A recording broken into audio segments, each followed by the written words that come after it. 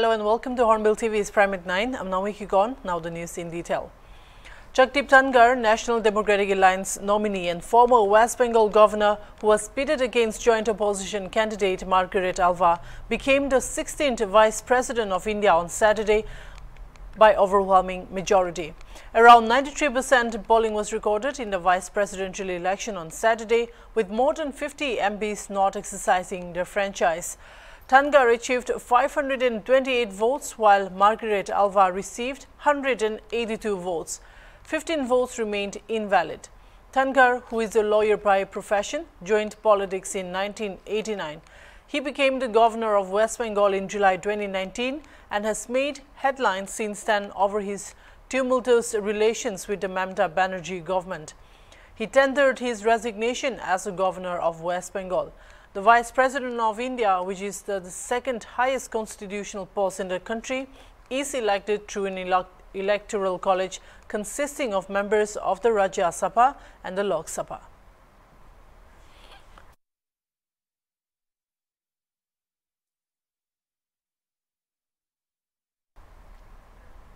Party Janata Party Manipur Pradesh said the party will organize one of the biggest marathons on August 12 as a part of Har Ghar Tiranga Utsav.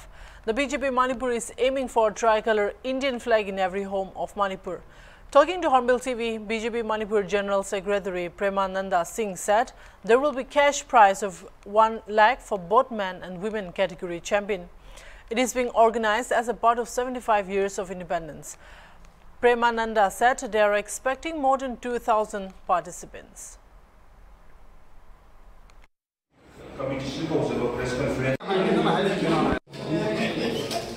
75 years of independence, Azadi ka Abhi Mahasab कार्यक्रम का part of this कार्यक्रम. The BJP Manipur Pradesh is organizing the biggest mega marathon race on 12 August 2020. हमारा party की तरफ से सभी घर घर में हर घर तिरंगा नाते से हम अभी सभी घर में तिरंगा लगाएंगे, भारत का 3 कलर लगाएंगे, अभी इसी का जो करना है उसका हम रिप्रेजेंट करते हैं.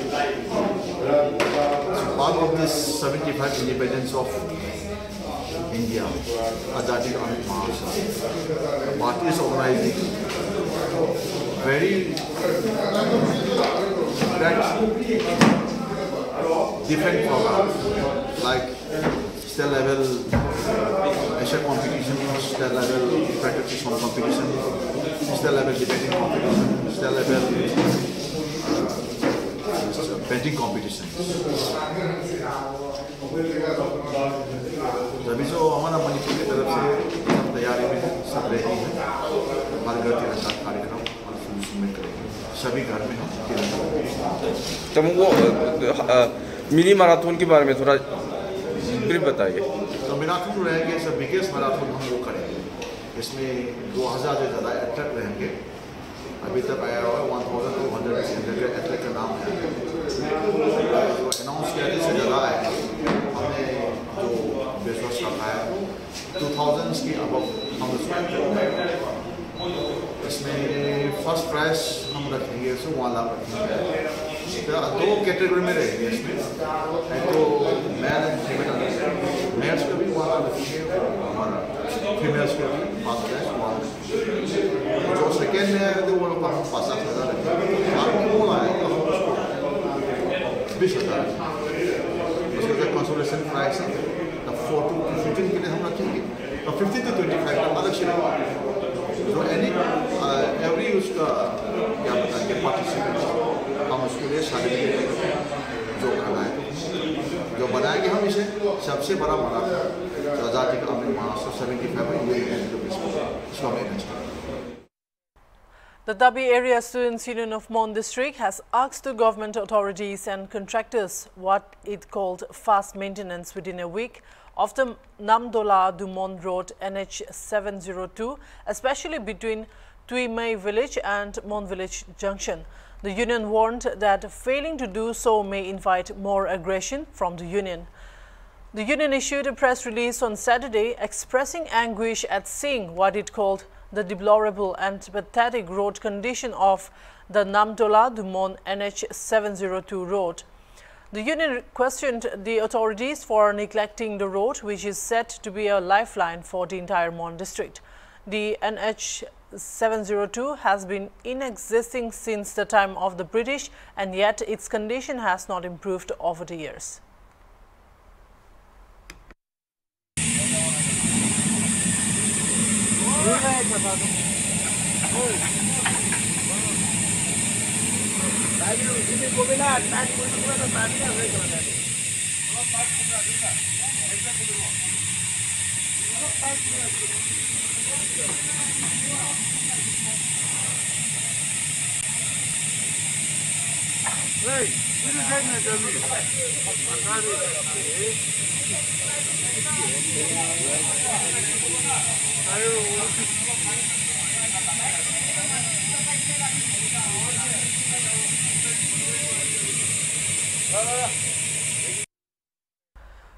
The union stated that contractors and workers have been deployed for over a year, but the condition of the road has gone from bad to worse to an extent that vehicles that ply on this road have to rush to garages after it for repairing. The road's condition endangers the lives of commuters there, besides putting residents to suffer dust in winter and muddy water during monsoon, the union stated.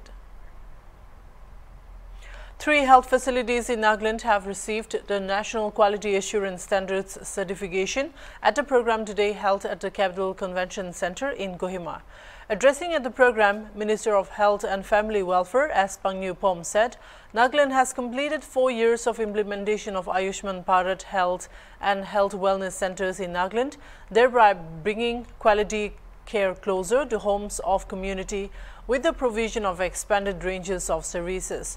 While he congratulated the 3 health facilities of Nagaland for getting the national certification under NQAS, he said their achievement should be an encouragement for other health facilities to participate in the program. Yes, it's 2 strong pillars. Ayushman Bharat aims to bring standard shift in the country by increasing health systems responsive to the increased demand of health seekers and prevention and treatment of diseases. The state have completed 4 years of implementation of the prestigious Ayushman Bharat Health and Wellness Center in Nagaland, and did a great success and bright moment for the department and the state as a whole. We congratulate and hail high your hard work with thankfulness. E-learn Naga Telehealth, telemedicine platform, which is now shifted to e-Sanjeevani and assisted teleconsultation system to alleviate the urban-rural divide in terms of healthcare services. It works on hub and spoke model. The Ayushman Bharat Health and Wellness Centers act as spokes, which are made with the hub comprising MBBS specialty doctors at hub level. Dr. Ashoki Roy of the Regional Resources Center Northeast said Nagaland is the first state to achieve the target given by urban PHC. Roy said that out of 7 PHCs in Nagaland, 3 PHCs have been certified for achieving the target of 25%. He requested certified facilities to continue doing the good work. By Government of India, so far certification of urban PSCs are concerned. How many urban PSCs are in Nagaland? 7. Already certified 3. because the PSC in Mokokchung is it an EPSC? So it is 3. So 3 out of 7 is more than 30%, I will say. So the target is 25%, ma'am. So we have achieved it. And I must congratulate the medical officer, not only the medical officer, also to the staff of those 4 facilities, including Shikajo also. And side by side, I take this opportunity. Asangla MD, Secretary for the Department of Health and Family Welfare, said the main objective of the program is to improvise to achieve targets to enhance health facilities. She urged health officials and staff to keep tracking their units every now. In our workplace. For me, I understand the way. I don't know whether I'm right or wrong, but this MQAS is to assist our work. No? Therefore, I think each and every one of us have a portion in there. While complimenting the commendable job by the 4 centers, we also need to reflect whether we are satisfied that we could achieve for only 4 centers till today. When the program was launched 9 years back, and we are still on it.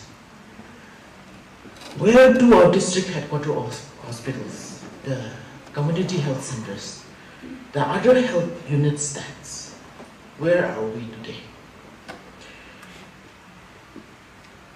You know,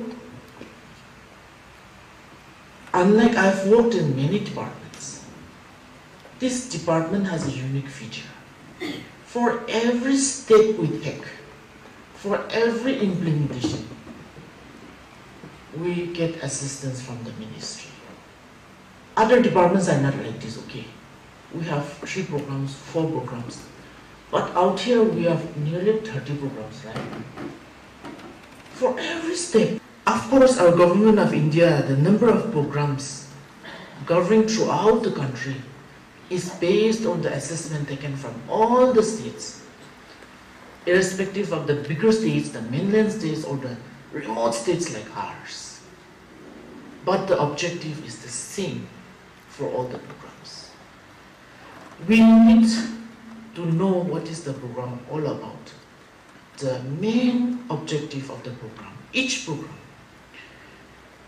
And then, since the target is set, improvise as per the need of our area.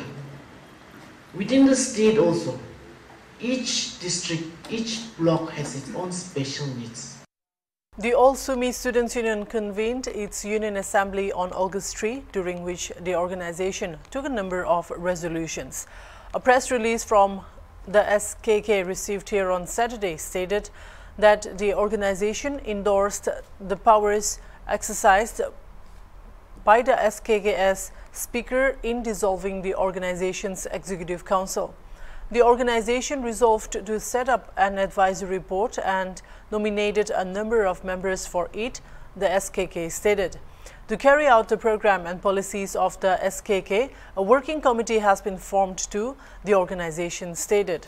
Further, the press release stated that the union's speaker has stated that no individual or organization should interfere and outstrip the SKK's constitution or illegitimately claim to represent the office of the All Sumi Students' Union.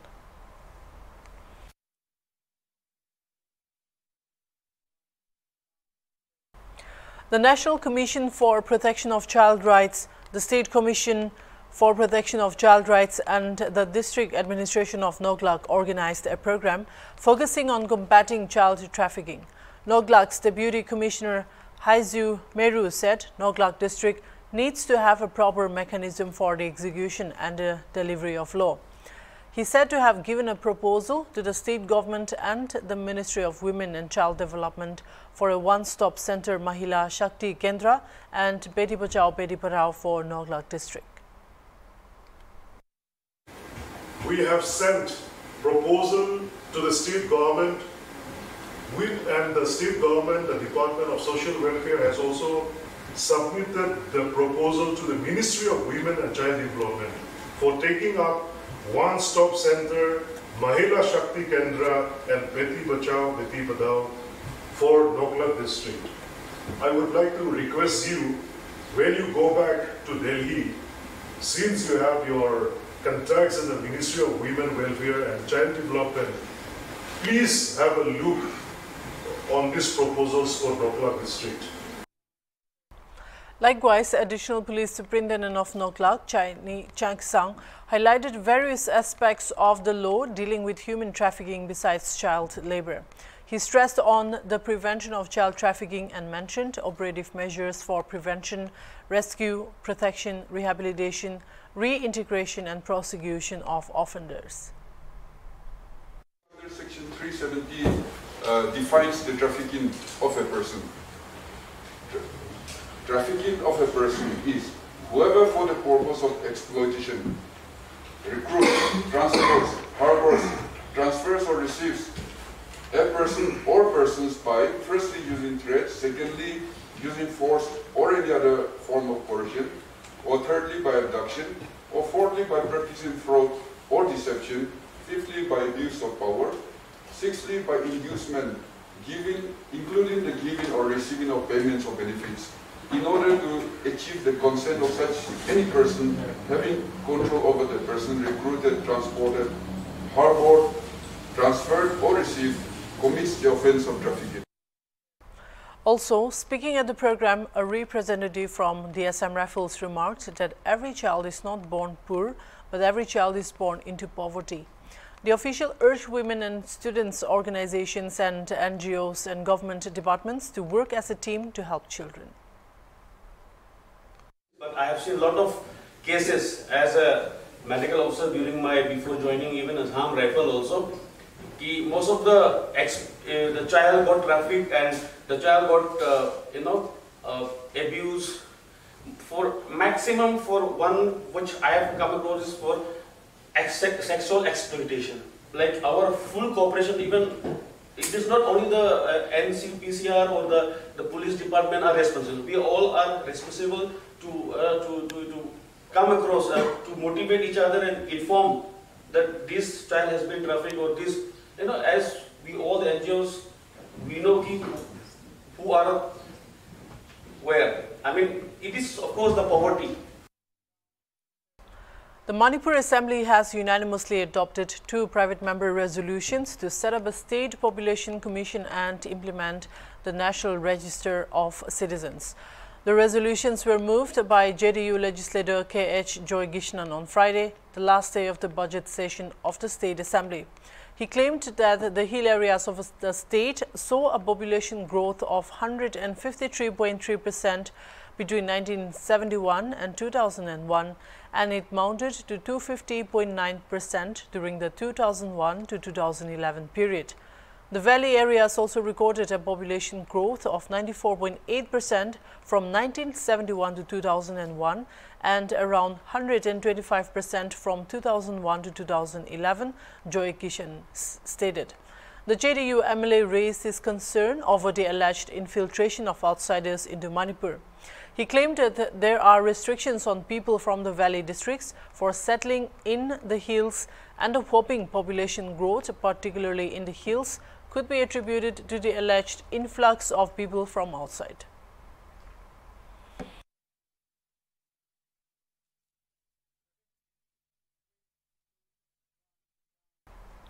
In order to give an impetus to Operation Yatri Suraksha, a month-long pan-India drive was launched against criminals targeting passengers in July 2022 by Railway Protection Force.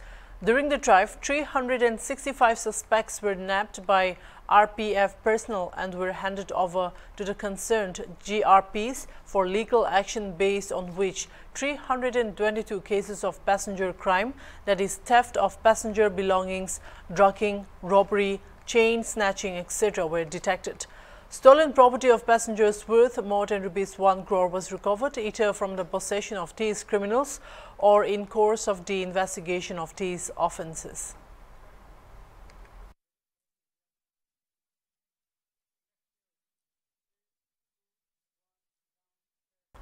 Delhi Lieutenant Governor Vinay Kumar Saxena on Saturday suspended 11 Delhi officials, including ex-Excise Commissioner Araf Gobi Krishna, citing lapses in implementing the excise policy. On August 1, Saxena had approved the Aam Aadmi Party government's move to extend excise licenses of private liquor, vans as well as hotels and bars by a month, holding out hope that alcohol supply would be resumed in a city that had to observe an unofficial dry day. Meanwhile, earlier today, Delhi Deputy Chief Minister Manish Sisodia accused former Lieutenant Governor Anil Baijal of changing his stand over opening liquor vans in unauthorized areas and claimed that it led to a loss of thousands of crores of rupees to the city government.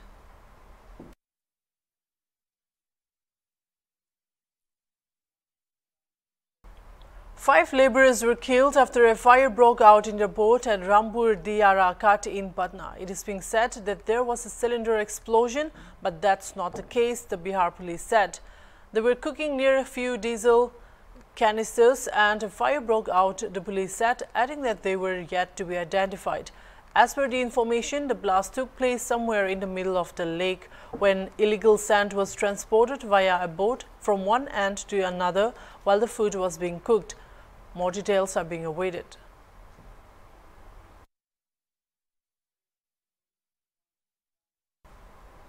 At least 18 people fell ill after consuming prasad at a religious function in Assam's Majuli district. The incident took place in the Mahari Chug area near Garmur in the River Island district on Friday night. According to the reports, the villagers attended a religious program and soon after consuming the prasad, the people complained of stomach ache and vomiting.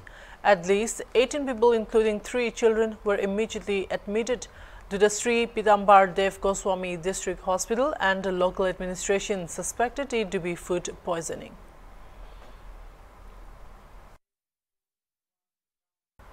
That's all for now. Keep watching Hornbill TV.